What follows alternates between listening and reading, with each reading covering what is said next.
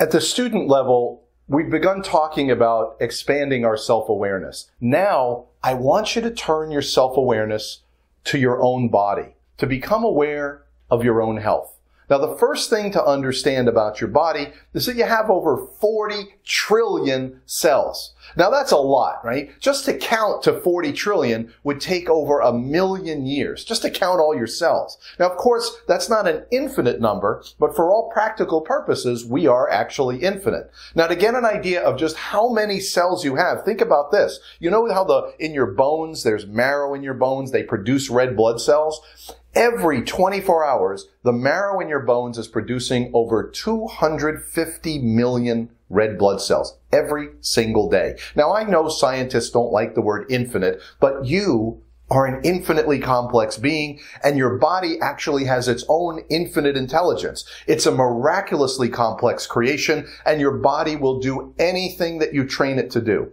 So I want you to expand your self-awareness so that in a few days or a few weeks, a few months, you're going to begin to sense and experience your own health, become aware of your own health in a way that you've never really done before. And the most amazing thing about your body is this. It has only one purpose, which is to keep itself healthy. No matter what you do to your body, no matter how long you ignore it or neglect it, it is always striving to be 100% healthy. Think about that. Its only job is to maintain its own health, and it has its own intelligence. It actually knows how to keep itself healthy, and it will never stop trying to make you healthy until your very last breath. Health is the centerpiece of the cycle of mind system. When I explained it to you, I told you that when you look at your thought matrix and you see the word health, if you only have to think about one thing related to health, think about, remember what it was? Expanding your lung capacity. See, by intentionally reminding yourself to create a new habit of breath awareness, you can create your own personal experience of abundance. Let me show you why deep breathing, why expanding lung capacity is so central to your health and so central to your own abundance. So as I said, your body has over 40 trillion cells. 8 trillion of these cells are called tissue cells or body cells or functional cells. These, for example, might be skin cells, muscle cells, liver, brain cells. All these cells in the body, there's 8 trillion of them.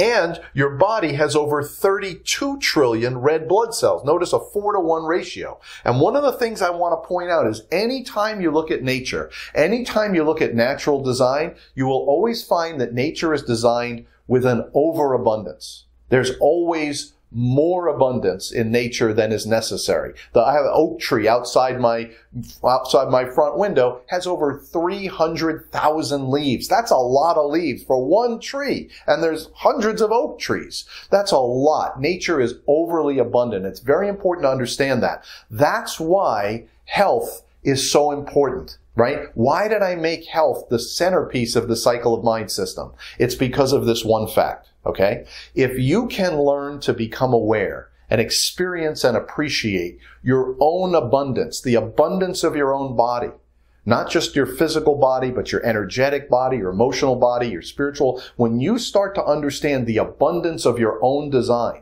the perfection of your own design, you can then begin to appreciate and notice the abundance that's all around you, okay? We live in an abundant universe, but we don't appreciate it. The one thing we can and should appreciate is the abundance of our own health. See, health, good health, optimum health, vibrant health is the seed, the kernel, the beginning of an abundant mindset.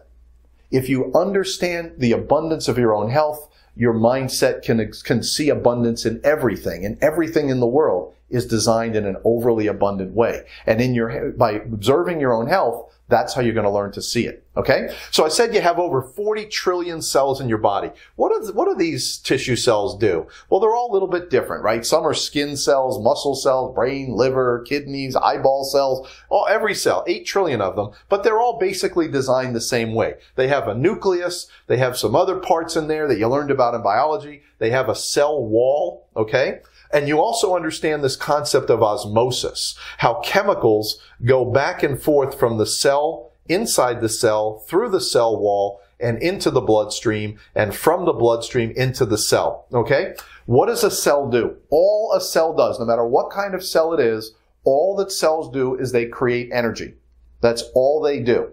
they create energy. And how do they create energy? They take raw materials from the outside world, and they use those raw materials to create energy. So for example, that meal that you ate 4, 5, 6 hours ago has been digested and processed, and the very essential nutrients are flowing in your bloodstream. And as these nutrients flow in the plasma in your bloodstream, through osmosis, the cell draws in the nutrients that it needs. Well, also as the cell is creating energy, it's also creating waste. It's very important to understand. And it creates two kinds of waste. One is a chemical waste. These waste products, through osmosis, go through the cell wall and get put back into the blood. So while the cell is drawing nutrition from the blood, it is also depositing waste materials in the blood. So now this blood becomes poisonous. It becomes like it has a lot of waste material. So the way our bodies are designed is all of this blood collects and finds its way through to the kidneys. The kidneys are like the giant filter of the body. All the blood goes through the kidneys, and the kidneys filter out all the waste, and then you drink water and you urinate, and that's how you eliminate waste throughout the day. This is how our body works, right? Every cell takes in raw materials, it creates energy, then creates and eliminates waste products. The chemical waste, as I just said, passes into the bloodstream. But every cell also creates another type of waste, carbon dioxide. Carbon dioxide is poison to the cell. With each passing moment, more carbon dioxide builds up in the cell, and it cannot live with carbon dioxide. It has to be removed from the cell. So the cell has carbon dioxide it needs to get rid of, and it's waiting for a red blood cell to arrive. Okay, so I'm going to be a tissue cell, right? So I'm building energy, but I'm also building up carbon dioxide, right? And so I need to get rid of my carbon dioxide. So I look up the bloodstream and I'm waiting for a red blood cell to show up. I'm saying, come on, dude, I need you. I need to get rid of this carbon dioxide. I look at my watch. How long has it been since? And I see all these red blood cells, but they're going to other cells. Well, finally, a red blood cell shows up and it stops right in front of me. Okay? This red blood cell is my lifesaver, because the first thing I do is I exhale my carbon dioxide into the red blood cell, and I pull in the oxygen that the red blood cell is carrying. And the red blood cell also carries oxygen, but it also carries vital life force. Vital life force, you've also heard it referred to as prana, as chi in Chinese medicine. It is the energy that surrounds us. It's the energy in the air. So every time we breathe in air, we're breathing in oxygen, and we're also breathing in, I call it vital life force. And when the red blood cell arrives, I suck in the oxygen and I suck in the vital life force, and I give it all my dose of carbon dioxide. And then, as a happy cell now, I go about and create my energy. I do my thing. I'm a brain cell. I'm a good brain cell, or a liver cell, or a skin cell. Whatever it is, I'm healthy now, and I can do my energy creation. Okay? Now, the red blood cell now has a load of carbon dioxide. It's still poison. The red blood cell cannot survive with this carbon dioxide. So what the red blood cell will do is it makes all these red blood cells, and if you look at them in a microscope, you will see once the red blood cell has carbon dioxide, it flattens out and it becomes lifeless.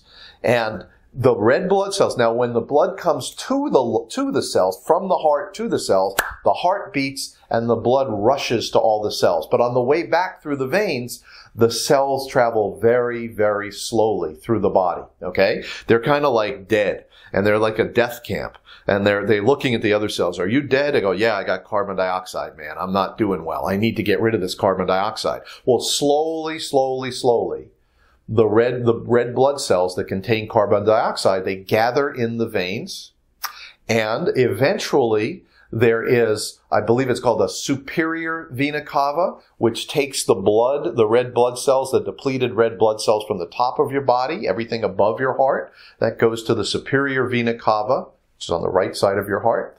And there's I believe an inferior vena cava, I think I got it right, where all the blood works its way back up through the bottom of your body, and those combine into the vena cava. They go into the right atrium, which is at the top of your heart, and all these blood cells are dying. They're looking at each other. Man, I'm dying. I got carbon dioxide. I don't know what to do. And they go into the right atrium. A valve opens. They drop down into the right ventricle, and the right ventricle, boom, It pumps all of this carbon dioxide-filled blood. It pumps it to the lungs. The blood rushes to the lungs and surrounds the lungs and goes in every little cavity in the lungs. And what these cells are doing is they're looking for an empty air sac. It's called an alveoli.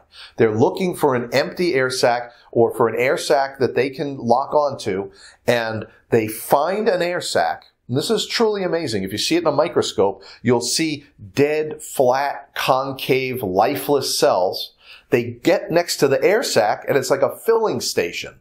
They breathe out the carbon dioxide, and they suck in the oxygen and the life force that's in the air sac. And now you'll see the cell is big and fat and bouncing and vibrant and full of life.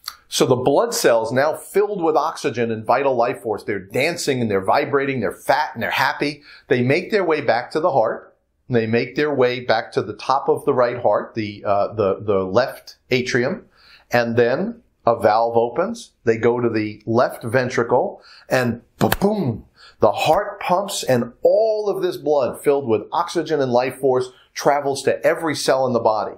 Now, my cell, who I was happy because I got the oxygen and the life force, but now I'm creating more waste. I need to get rid of my carbon dioxide. I wait for the next blood cell to come. I exhale my carbon dioxide, and I breathe in the oxygen and the vital life force, and that allows me to continue to do my thing and build energy and be a functional cell. Literally, this cycle of blood that cycles through, blood is a river of life, and it cycles through our bodies over and over and over again, and each cell goes through its own cycle. It creates energy, it creates waste, it disposes of the waste, it sucks in the oxygen and the vital life force, creates energy, and this is essentially the cycle of life. This is the cycle of your cells. This is what they're doing all the time. Now, what I want you to understand is, how does this relate to breathing? Okay? When you breathe, let's say I'm just talking to you now, or typing on a computer, or watching TV, or whatever it is I'm doing. I'm not breathing deeply. Well, what happens is when my heart beats, all of the depleted blood goes to my lungs, and when it gets to my lungs, I have millions and millions of air sacs, hundreds of millions of air sacs that I'm not filling up. So when the blood who gets rid of its carbon dioxide, it goes to an air sac that's not even, it just has the tiniest little amount of oxygen and life force. Well, it gives out its carbon dioxide and it goes, it wishes it had more, right? It doesn't have enough oxygen and vital life force, but it takes whatever it can get. And then it travels back to the heart. It gets pumped out to the cell. So now I'm a cell, and I'm waiting for a red blood cell. And finally, a red blood cell, I got to get rid of my carbon dioxide. I dump my carbon dioxide into the cell. But when I breathe in, I go, man, I mean, I'll take it. I'm happy to have even any life, any oxygen, any life force. I'm very happy to have it. But it's not enough. And so when I turn around and I tell my friends, hey, we got oxygen and life force, but we only got a little bit. So what do you think happens? Over time, your cells learn to operate at a lower and lower and lower level. You are living your life at a low level of health. This is where we come back to the message of lack and limitation.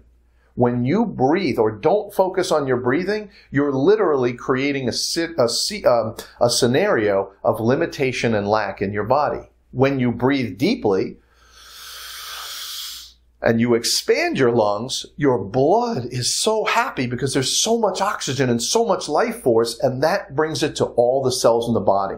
So as a student, I want you to think about this word. Become breath aware. Become aware of your breathing. Become aware of how much oxygen, how much life force you're pulling in from the air around you. Because the more you pull in, the better your cells can operate. The more efficiently they can operate. When they diminish, they become susceptible to disease. They just operate at a low level. It's just nothing good about that. Even if you only breathe deeply in the morning exercise and the evening exercise, you're still better off than not breathing deeply at all. But try to become breath aware throughout the day. Now, in the next video, I'm going to teach you a deep breathing technique. And this deep breathing technique allows you to consciously, intentionally provide your own body with a sense of abundance. right? The more you breathe, the more abundant your health is. And this breathing is so important because if you understand that there's abundance all around us, we live in an ocean of oxygen, an ocean of prana, an ocean of chi, an ocean of life force. All we have to do is breathe it in. Take it into your lungs and let it be passed to every cell in your body. You can create, just by breathing, you can create an awareness of your own abundance. Health is the seed, the kernel of an abundant mindset. Abundant health at the cellular level is the kernel of an abundant mindset. Once you can create your own abundant health, and that is completely within your control, because you can breathe as often as you want. Once you create abundant health, you then begin to recognize that you already live in an abundant universe, and you begin to understand that there's abundance and plenty all around you. You just need to breathe it in. You just need to be aware of your abundance. So the Buddha said it best, right? As always, he said, maintaining the body in good health is an obligation because it allows the mind and the spirit to achieve their full potential.